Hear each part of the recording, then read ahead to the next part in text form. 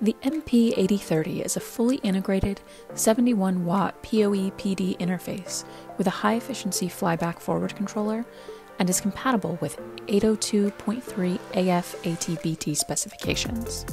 Power over Ethernet, or PoE devices, have become common in our daily life. With a single cable, it can transmit both network and power signals.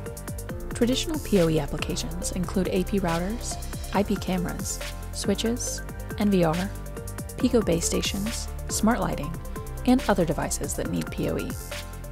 The MP8030 is a fully integrated 71-watt PD plus DC-to-DC solution that can significantly reduce design time by integrating a high-voltage MOSFET for designs requiring less than 51 watts and an external FET for designs requiring more than 51 watts. Traditional market solutions use a diode as a simple switch for the adapter power input.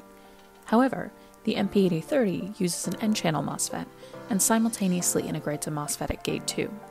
This approach significantly reduces voltage drop, reduces energy loss, and improves efficiency compared to traditional diode solutions.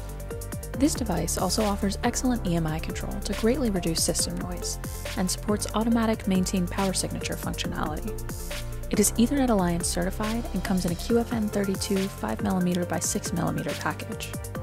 By supporting several topologies, including PSR flyback, SSR flyback, and SSR active clamp forward topologies, the MP8030 can be easily adapted for many design requirements. Compared to other solutions on the market, MPS's design reduces space by 45%.